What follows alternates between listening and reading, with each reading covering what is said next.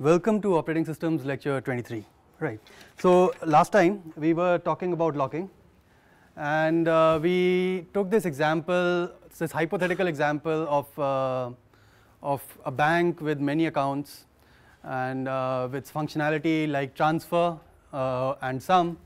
And we said that look, coarse-grained locking can solve all the concurrency problems, but coarse-grained locking is not good because it serializes everything, right? So because it ensures that everything is mutually exclusive, it basically causes everything to get serialized. So even if there are multiple processors, only one transfer function will be able to execute any time if you are using coarse-grained locking. So then we said, okay, we should use fine-grained locking, and the question was how should you decide how to use fine-grained locking? So this choice of how to choose where to use fine-grained locking is a bit of an art. So there's no, I mean it's basically something that the programmer has to decide based on what he feels is the right way of doing things, right? So there is no one rule or to say that this is how you should fine-grained lock in this program or that program. Depending on the program, you would want to choose your fine-grained locks differently. So for example, yesterday we said that every account should have a lock, so there should be a per account lock, and any operation that requires access to multiple accounts, you should take all the locks before doing that operation. So all the locks for all the accounts that are touched in that operation. So transfer operation touched two accounts, you are going to take 2 locks. The sum operation touched all accounts, you are going to take all locks, right? And we also said that one way to take the locks is to take it in an on-demand way. When I say I take it in an on-demand way, it doesn't mean that I release the previous locks, right? Because this operation is basically an operation that needs to be atomic. We need to take all the locks at some point in time anyways. It's just that you can say that I'll take the lock for the first account, then do some computation, then I'll take the lock for the second account without releasing the lock for the first account, and so on, right? So you could do that, but we also saw that the locks have to be in a certain order to avoid deadlocks, right? And so the ordering the ordering has to be global. Once again, the programmer has to figure out what the order has to be, and the order may be tied to your data structure. It may be tied to the semantics of your program. For example, the last time we decided that we are going to order it on the account ID of the account. And based on that, we'll take a priori all the locks needed. For transfer, we'll take 2 locks. For sum, we'll take all the locks, do our atomic operation, and then release all the locks, right? So so that was a hypothetical example, of course. Let's look at another example. Let's say I have a file system. So as as an operating system, one of the services that an operating system provides you is a file system. What is a file system? A file system is an on-disk data structure, right? So a disk is nothing but a raw magnetic device which has lots of blocks, and a file system is a data structure built on top of this sort of storage, which allow and the semantics of the file system are usually the file system is hierarchical. So you have a root directory, and then you have some names, and each name may be a file or another directory, and so on. And so you basically build a directory tree, and that's basically what a file system is. Now you can imagine that there are multiple processes running in the system. Multiple processes are making multiple system calls concurrently. So one is calling read, another calling write on different files, on same files. All these are possibilities. So question is, the operating system needs to synchronize or make sure that accesses to the file system are correctly done, and basically it basically means that operations should be atomic. So if there's an operation going on here and an operation going on there, they shouldn't appear interleaved at any point, because interleaving of those operations can cause bad things in your file system. All right. So one option is, once again, coarse-grained locking. Put a lock on the entire file system, you're safe, definitely safe, right? But of course, that's not a very good solution. You can imagine that your system will run at very, very slow speed. Nobody will be able to access the file system concurrently. Only one person will be able to access the file system at a time. So what do you do? Once again, choosing what locks to take is a bit of an art. You may say, let's have a lock per directory, or you may say, let's have a lock per file, or you may say, let's have a lock per, just very hypothetically, let's have a lock per pair of files. If you figure out that most of the operations are actually occurring on pair of files, so why not have a lock instantiation per pair of files? And if you're going to do an operation between those 2 files or something, but when in that case, if you're going to touch one file, then you have to take all the locks in for that file where that file belongs to a pair. So if for all the pairs for that file you need to take a log, so that doesn't make a lot of sense.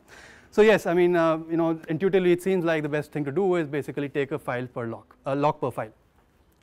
All right, so what I'm going to show you is basically if you do this kind of fine-grained locking, it hurts your program structure. So the program structure does not the modularity in your program actually reduces because of this locking behavior. So let's say because of fine-grained locking basically. So let's say I have a function which looks like this. It says move. So it's just moving a file from one directory to another directory. So it says move this file name called old name from old directory and put it as new name in new directory, right? So that's the semantics of this function.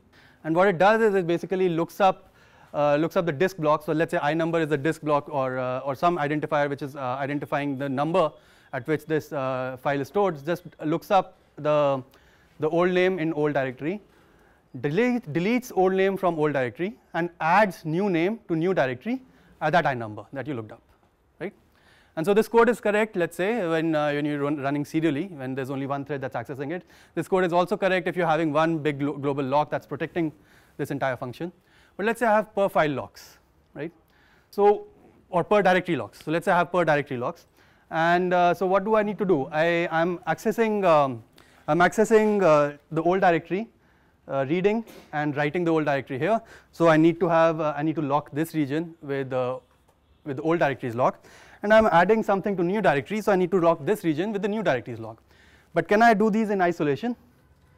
Well, no, because perhaps I want my move operation to be atomic, right? If I just say that let directory delete, do the locking inside it, and I don't care about what locking it does inside, and then let directory add, do the locking inside it, and I don't care, then what happens is at this point here no locks are held and anybody is free to observe these directories or the state of these directories, and at this point what you're going to find is that this file doesn't exist anywhere, right? And so the file system is in an inconsistent state at this point. So there are some disk blocks that are not pointed to by anybody, neither by the old directory nor by the new directory, and that's an inconsistent state, right? In other words, if you do it in that way, the move operation is not atomic, right? So what would you want? You would again want to do basically something like this. You would say acquire old dir.lock and acquire new dir.lock, right? And then you will do this operation and then you will just release these locks.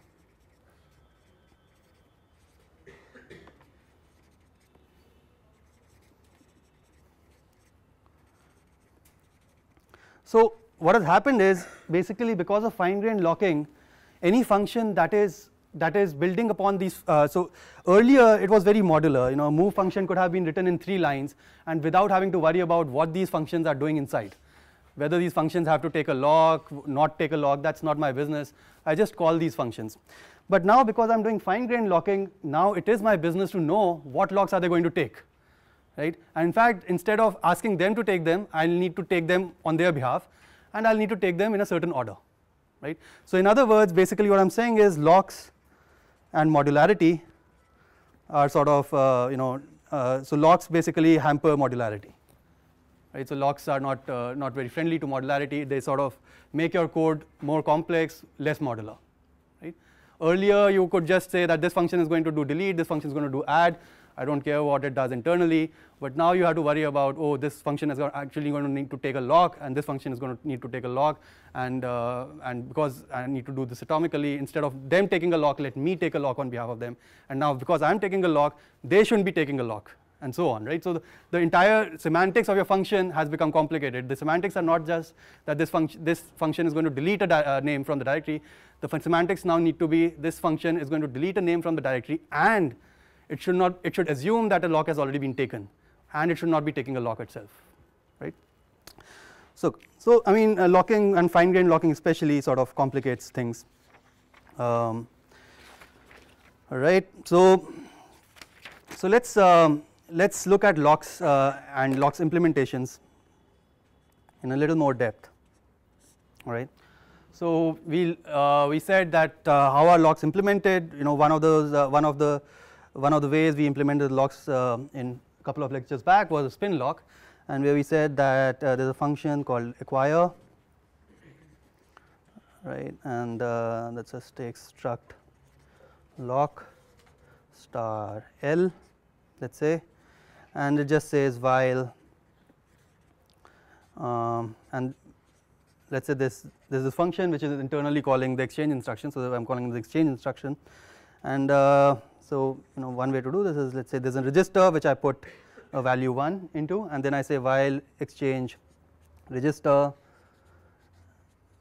address of the logged field in L is equal to 1, I keep spinning, otherwise I return, right. So just read this code once more.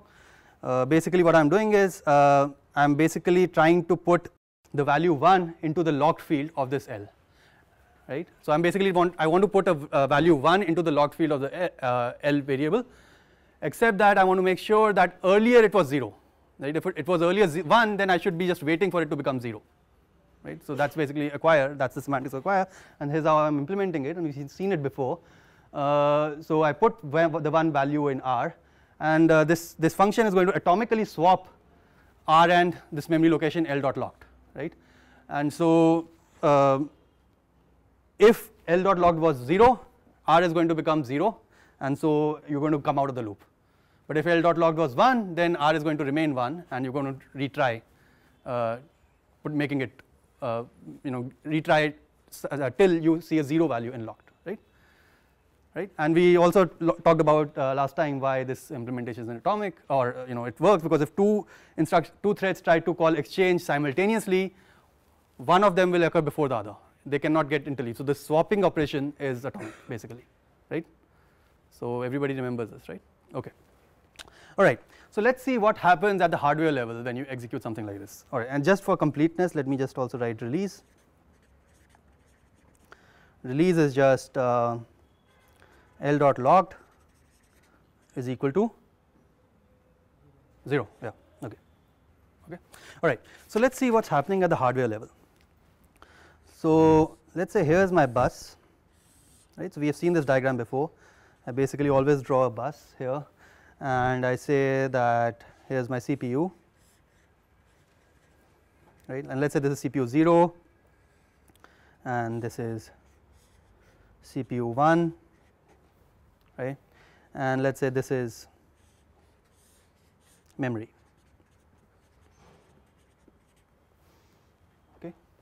And inside the memory there is this variable called L dot locked, right, and in the CPU 0 there are private registers R's, right. And let's say both the threads are executing simultaneously on CPU 0 and CPU 1. This thread is going to set it to 1, this thread is going to set it to 1. Both are going to say exchange. One of them is going to win. Whoever wins gets the lock, the other one just spins, right. That was the idea.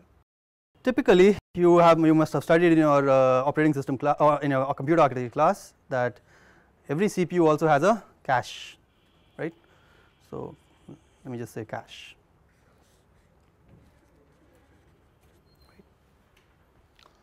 So my first question is, when I call the exchange instruction, is it okay to just exchange from within the cache? So L dot logged is just another memory location, right, and so when you access it, it just comes into the cache. And can the exchange instruction just do the local operation without having to go on the disk on the bus?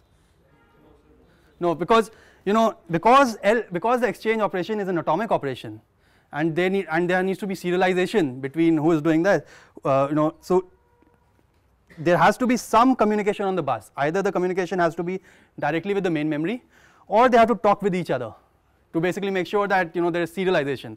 Either he wins or he wins, right. So one of them is going to get 0, and another one is going to get the answer 1.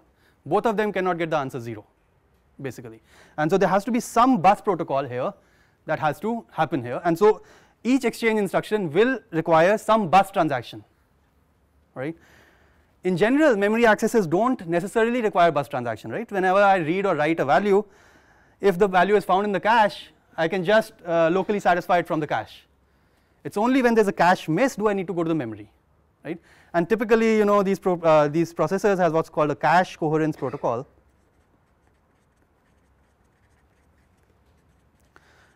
So the idea is that, let's say I access the memory location A and it gets cached here, and then this CPU accesses the memory location A, then, you know, there is some protocol that's going on here which will invalidate this location and then validate and then bring it here, right? So, you know, if both these CPUs are accessing the same location, then there will be some bus transactions that are shuttling this variable between these two, right? In any case, you know, when we are doing this exchange business, then the problem is that there is a lot of bus traffic basically going on. You know, if there are 2 CPUs, there are a certain amount of bus traffic. If there are 4 CPUs, there's more. If there are 8 CPUs, there's even more. If there are 64, then, you know, basically bus is definitely the bottleneck. So cache coherence protocol is for every memory access. All right. So for every memory access, clearly, I mean, you cannot have. So the hardware ensures that, you know, there is some sort of that's what coherence means. So there's coherence in accesses. It cannot be that the same location has two values basically at the same time. So for every memory access, the cache coherence protocol works. It need not work. So if the same CPU accesses the same location 10 times, it's only the first time that there will be a bus transaction. The next 9 times it will get satisfied from the local cache without any bus transaction, without any cache coherence protocol having to kick in, because assuming that this other CPU is not accessing that location is locally satisfied from the cache. All right. But if you are executing the exchange instruction each time, then you have to make a bus transaction because it has to be atomic with respect to everything else, right? So in the code here, let's say if there are if there are 2 processors, one of the processors gets the lock, the other processor just keeps calling exchange, and the exchange, each execution exchange is causing a bus transaction, and so there's a lot of bus traffic. Okay, so this is not the best possible implementation of a spin lock, and how can you make it better? Well, one way to make it better is, for example, put another loop here which is not using an atomic exchange operation, which is just checking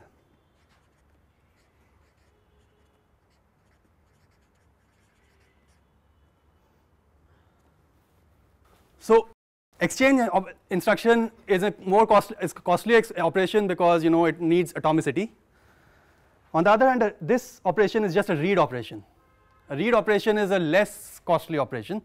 It doesn't need atomicity, right? And so what I'm doing is I'm basically, you know, instead of every time calling the expensive operation, what I'm basically doing is I want to wait for logged to become 0, right? And so instead of doing it I also need the exchange instruction because I want to sort of swap it atomically.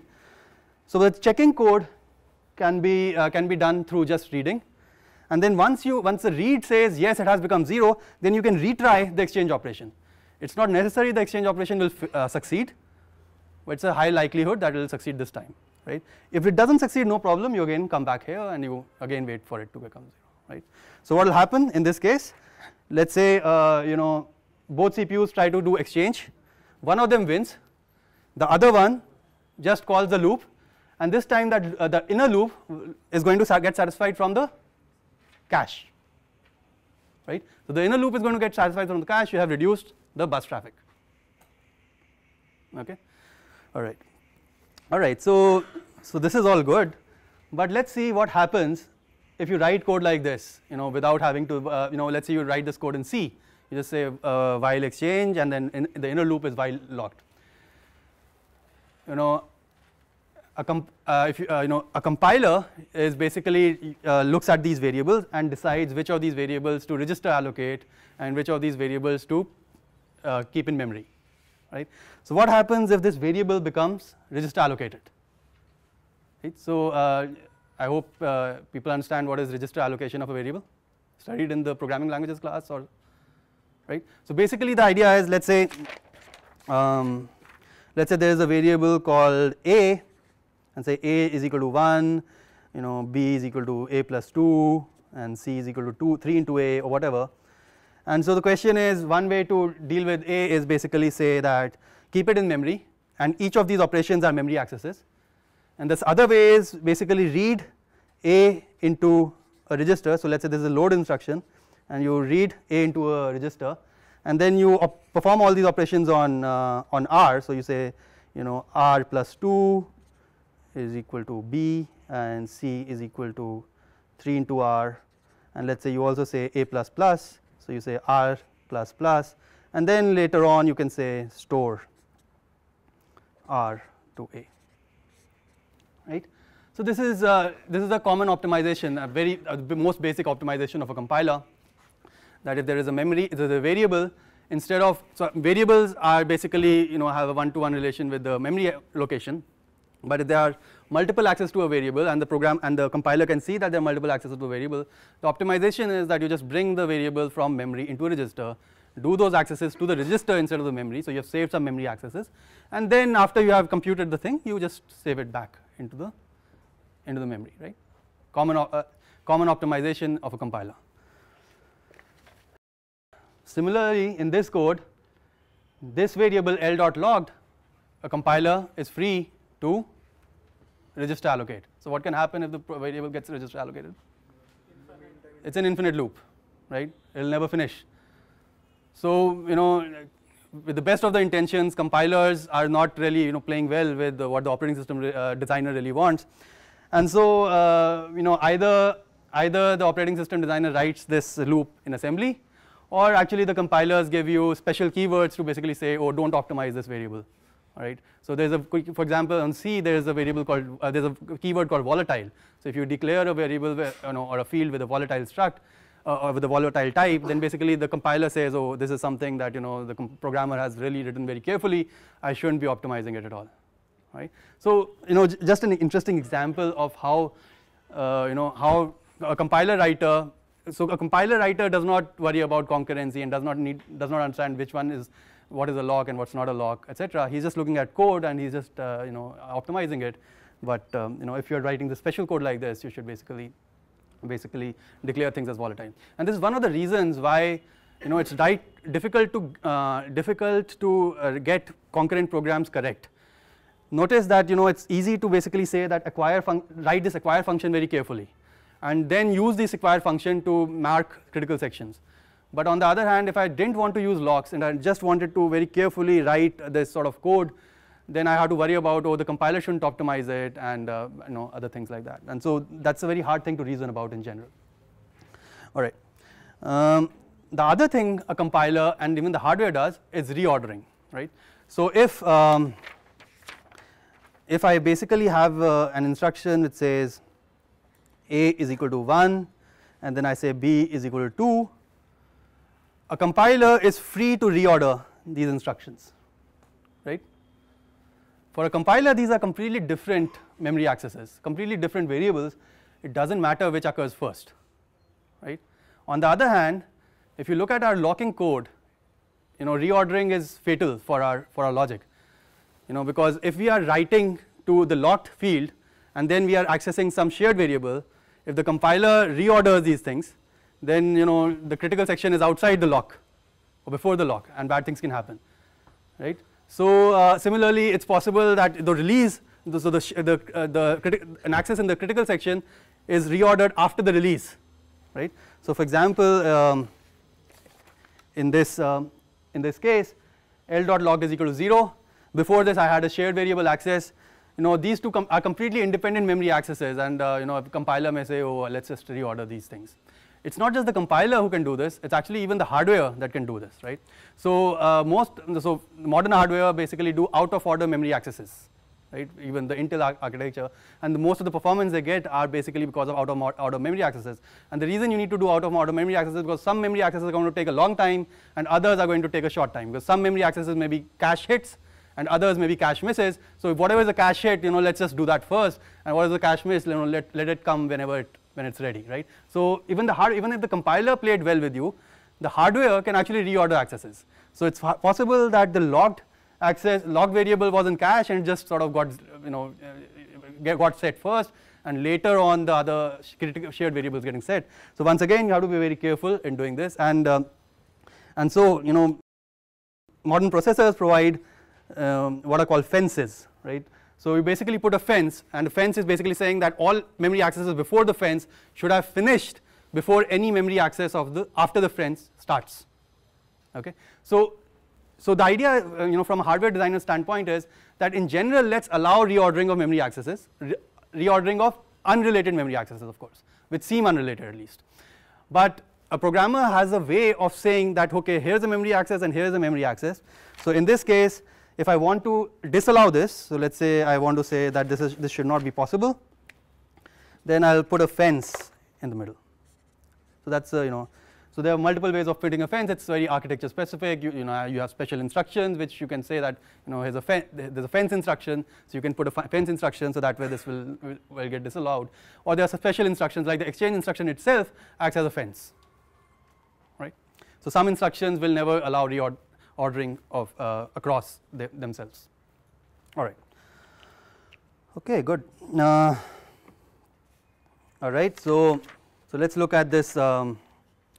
This implementation again. So what I'm saying is that the exchange instruction itself is acting as a fence in the case of acquire, and in the case of release, the programmer should put a fence in some way or the other, right? Either a fence instruction, or instead of using a simple write, you use some exchange instruction to do the write, for example. All right. Okay. Now let's say so this is a spin lock, right? And let's say I'm an operating system developer, and I basically also get interrupts. So these spin locks will protect against concurrent accesses by multiple CPUs. But if I am within, let's say I'm within a critical section and an interrupt comes, the interrupt handler will get to run. And if the interrupt handler also needs the same lock, then there are problems, right? You can either end up with a deadlock, or yeah. So if you're doing it like this, then if I am within a critical section, and I'm holding a lock, and it's possible that the interrupt handler also wants to get the same lock, then I'll have a deadlock, right? So, and the core of the operating system typically has such code. For example, there's a lock to protect the process table, P table, in x86, for example. So that lock is being accessed by multiple functions, and even the interrupt handler, the timer interrupt handler, is going to need to access this P table lock, right? And is going to need to access the P table, and is going to need to acquire the P table lock. So such locks are even more special. And so what you do is in that case, you basically make sure that not only do you just do this, you also disable interrupts in your acquire, and you re-enable interrupts in release, right? So when you acquire a lock, any lock, if you know that these locks can be acquired by or can be requested by interrupt handlers, you also disable the interrupt. So within the critical section, an interrupt is not possible anymore, right? It's only when you you quit the critical section will an interrupt get in the way. And yeah, so on x86 you will find a function called, instead of just cli and sty, you will find push cli, and instead of sty you will find pop cli. And the idea here is that it's possible that you are trying to acquire multiple locks. So let's say you acquire P table lock first, and then you acquire file system lock second, and both of them wanted to both of them need to do cli. But then let's say you release one of those locks, then you don't want to immediately do sty. So basically you have some kind of recursion. So each CPU, so there's a CPU pointer dot, so there's a CPU dot ncli variable, and so push cli just does CPU dot ncli plus plus, and if CPU dot ncli is equal to 1, then you actually call cli, right? Which means you just transition from 0 to 1, so you actually need to disable interrupts. And similarly pop cli, so that's push cli roughly speaking, and that's pop cli. So pop cli is basically CPU pointer on ncli minus minus, and if CPU dot ncli is equal to 0, then sty. Right. So clearly I am talking about within the operating system, where the interrupt handler can would need to acquire the same lock that you are holding, right? Only in that case do you need to disable the interrupts, and I am really talking about the real inner core of the kernel. Okay. So for example, when you see implementation of the spin lock in the xv6 kernel, and that spin lock is basically used for your p-table lock and among other things, you will basically find that the acquire function not just does the exchange to protect against other CPUs, it also does a CLI to protect against interrupt handlers. Okay, so it needs to do both these things. All right. So and also this ncli variable is a CPU private variable, right? So there are ways to say that this variable is only going to be accessed by this CPU, and so no other CPU will ever be able to access that variable. Or you can just have an array with where each element is accessed by only the corresponding CPU and nobody else. So that's a per CPU variable. So let's say I'm in the user mode. Okay, so I've talked about kernel mode, but let's say I'm in the user mode, and I want to implement my, let's say, banking application, and I want to implement locks. So what kind of locks should I use? Well, firstly, the question could be whether I'm running on a multiprocessor or a uniprocessor. Or in fact, even before that, the question should be whether you want to implement a spin lock or a blocking lock, right? So if you want to do a spin lock, do you need any kernel involvement? Unless you want to disable interrupts. Would a user level lock need to disable interrupts? I said you need to disable interrupts only if that lock could be requested by an interrupt handler. I mean, assuming that the user level locks are just private to the user and the kernel has nothing to do with it, then the interrupt handler has nothing to do with that lock, right? So you will not need to disable any interrupts for a user level lock. Okay. So can you implement a spin lock without having any kernel involvement? The answer is yes. Okay. All you need to do is declare a variable and use the exchange instruction. Exchange instruction is an unprivileged instruction, right? It just has the semantics that things will be atomic, that's all, right? So the same code that I showed you, this one, without the CLI, implements a spin lock in user mode. Okay. So a spin lock in user mode is as fast as a spin lock in kernel mode. You just basically try to atomically set it to 1, and if not, you just spin just exactly in the same way, and hopefully your critical section was small and you will immediately get the lock. All right. Does it matter whether you are using kernel level threads or user level threads? Because user level threads will only run on a single CPU, you don't even need to do this exchange business, right? User level threads will only run on a single CPU, and so instead of using a spin lock, you would probably want to use a blocking lock instead, right? And of course, so blocking locks will be used either if you are using user level threads, or if you're sure that your threads are going to run on a single CPU for whatever other reason there could be, and if your critical sections are known to be very large. Right? For example, if you're making a system call while holding that lock, you might as well just use a blocking lock rather than using a spin lock. Right? So in all these cases, you will not use a spin lock, you will use a blocking lock. Do you need kernel involvement to do blocking locks? To implement blocking locks? Yes, because a blocking lock basically needs to tell the kernel to change my state from ready or running to blocked, right? And so the user has no way of changing it from ready to blocked, and so it has to tell the kernel to do it, right? So there has to be a kernel interaction, unless of course you were using user level threads, in which case the kernel has no idea, and so in that case your user level scheduler is just changing the state of your currently running thread to from ready to blocked. So in that case your p table is maintained at the user level. So in either case the state in the p table needs to be changed from ready to blocked. If you are running kernel level threads, you need kernel interaction to do that. If you are running user level threads, you can just do that locally in the user. All right. So let's see how blocking locks are implemented.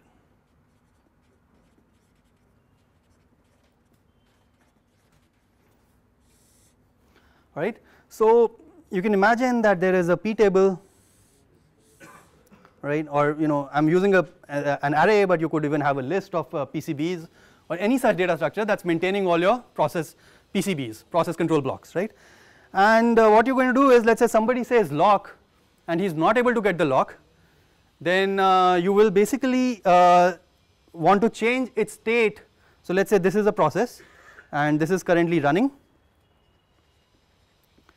then and it calls acquire. You would want to change its state to blocked, right, and you would want to record that it's blocked on whatever was the argument of L, acquire. So let us say blocked on L, right, and then if somebody calls some other process, so this becomes blocked, so this never gets to run in future till somebody calls release. So let us say here is the process that was running, and then it calls release L, and what release is going to do is it is going to go over the p table, right, and pick up one process that is blocked on L, right. So this from here the L's are matched, and change it from blocked to running or ready, not running but ready, right. So it will change it from blocked to ready, right. So that is how blocking locks will be implemented, okay. Alright, so but this p table structure itself, it needs to be protected. Accesses to the p table structure itself by multiple threads needs to be protected. So you will use a spin lock to protect the p table, and then so blocking lock internally will use a spin lock to protect this structure and to switch from between running and blocked, these different entries, right. So there will be a p table dot lock, let us say, which will be a spin lock. Well, I mean, will the p table dot lock only be needed for a multiprocessor? Well, so on a uniprocessor, a p table dot lock equates to a CLI, clear interrupts. So basically you want that while you are in the middle of accessing the p table, nobody else should basically interrupt you, right. So on a multiprocessor you will use a spin lock. On a uniprocessor you could do that just by disabling interrupts, right.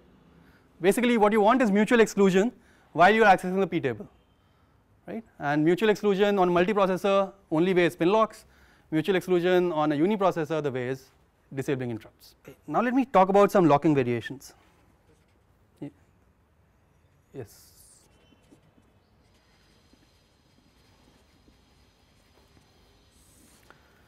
Alright, so there is something called a recursive lock.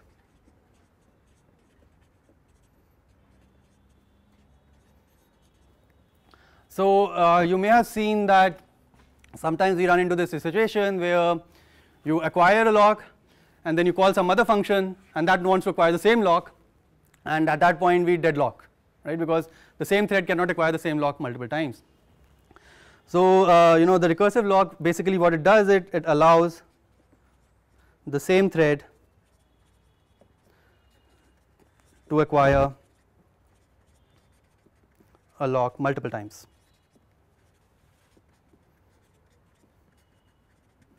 Right, and the semantics of a recursive lock are fairly simple. Let us say this is recursive lock, let us say this is recursive acquire L.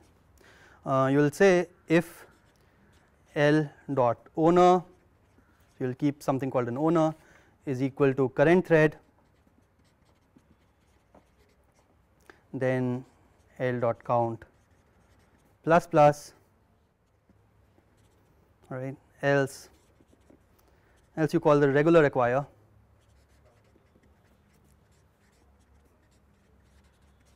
alright, and you set L dot count to 0 and L dot owner to current thread. So basically the idea is, a lock is supposed to provide mutual exclusion between multiple threads. If for some reason the programmer feels that, or for modularity or whatever reason, if he feels that the same thread wants to acquire the same lock multiple times, let us allow that, right. So that's the spirit behind the recursive lock. And of course recursive release will just basically decrement count, and only if count becomes 0 does it release the lock, right. So that's what release does. So should I write release? So let me also write release.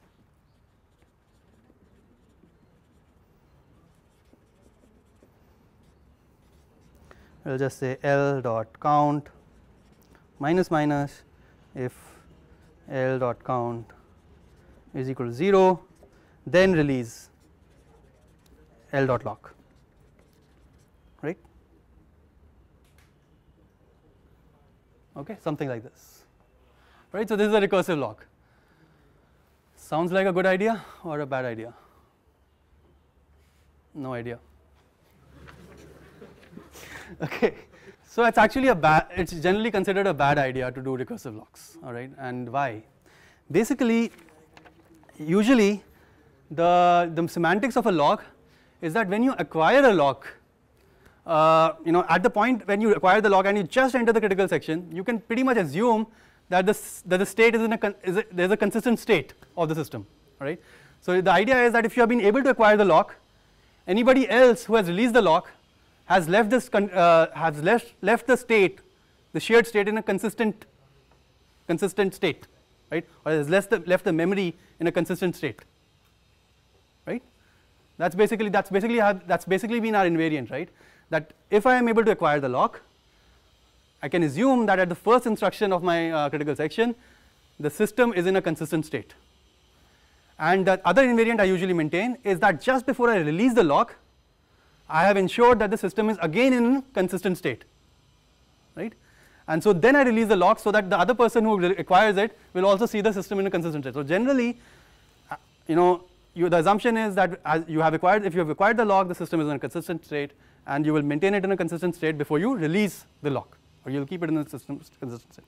But if you do recursive acquire, then then it's possible that you have a function foo that says, let's say I'm going to say recursive acquires racquire L, does something, makes it inconsistent, right, makes the state inconsistent, hasn't released the lock right yet, so he's going to say r release here, somewhere here, but he calls bar here, right, and bar internally is going to say r acquire,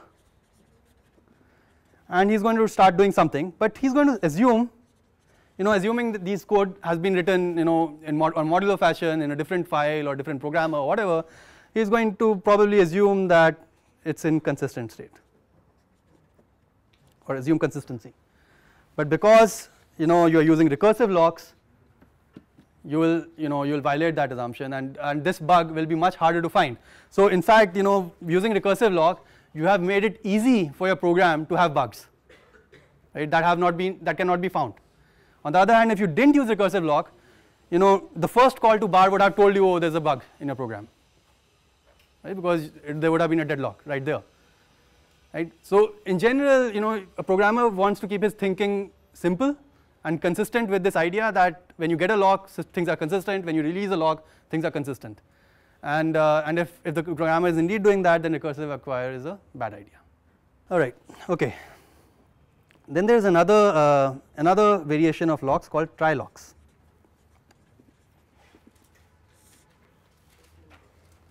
Okay, so what are trilocks? Instead of it's the same thing. Let's say instead the idea is that acquire L has a return value now int, right, which basically says, and the release is just void, and the acquire basically says success or failure,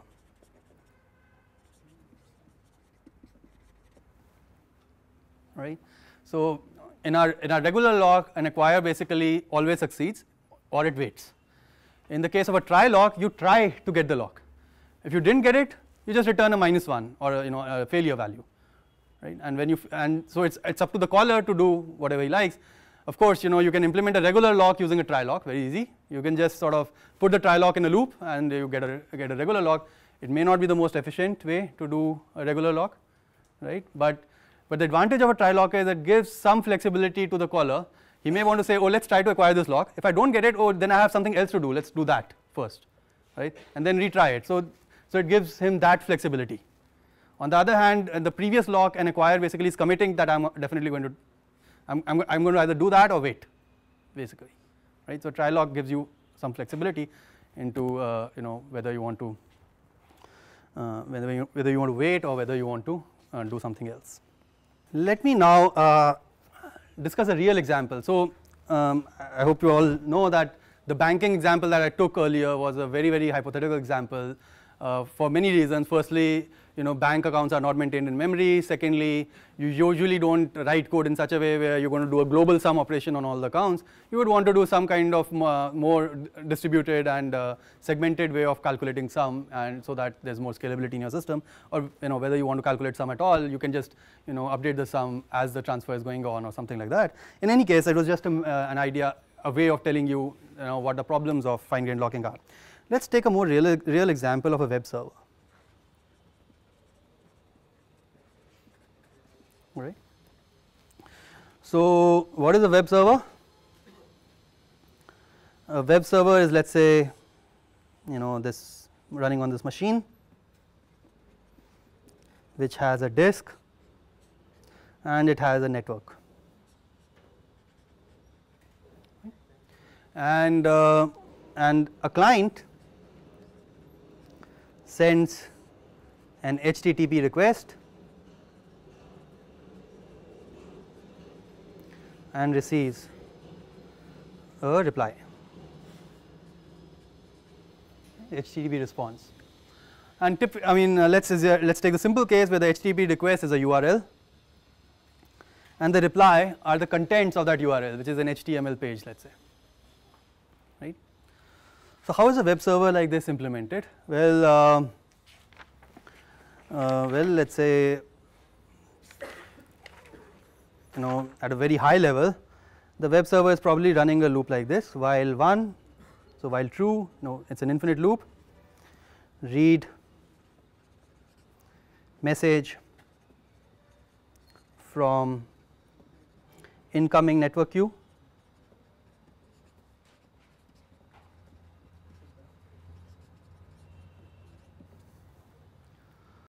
let's say URL is equal to parse message. All right, read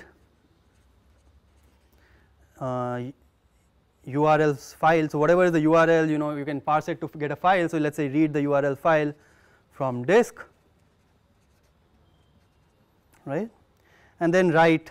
So you get the URL file from disk, you get the contents of the file, and then you write those contents. So write as a reply. So you write the reply to outgoing network queue. Okay. So what am I assuming here? I am basically assuming that there is a network queue, right.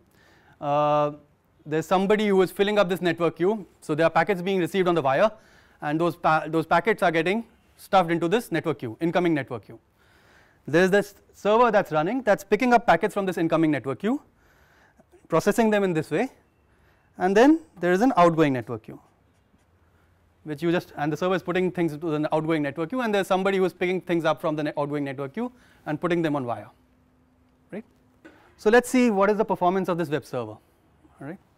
So basically what will happen is, let's say if there are multiple clients in this, let's say there are multiple clients that are accessing this web server, their requests will get queued in the incoming queue, and depending on how many clients there are, what is the concurrency level of clients, the queue will keep filling up, and the server will pick up one request and start serving it. So the maximum number of clients that it can serve in a second depends on how much time it takes to execute this code, right. And how much time does it take to execute this code? By far the most expensive operation in this is this, right. Reading the URL from disk is by far the most expensive operation. These operations are likely to finish in hundreds of nanoseconds to maybe microseconds or something, but this operation, URL from disk, is an operation that takes milliseconds to complete, right. Why does disk take so much time while the other things are so much faster? Have we discussed this before? No. Okay. So let's say there is typically today's modern CPU runs at 1 to let's say 3 gigahertz, right. or roughly 1 to 2 nanoseconds per instruction. Okay, so 1 to 2 nanoseconds per instruction. If the instruction was a memory access and the memory access was a cache hit, then also typical execution times are 1 to 3 nanoseconds. So cache hit, including cache hit. If it's a cache miss, then let me put approximately, and roughly 100 nanoseconds for a cache miss, or let's say main memory access.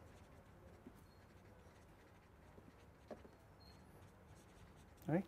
These are all electronic operations. These are just semiconductors exchanging electrons to basically access either cache or memory or things like that. The only reason memory is sort of more costly is because you have to travel a longer distance, you have to go over the bus, there's some bus contention that you have to worry about, and then you get to the memory, and then but it's all electrons traveling, and so it's very fast, right?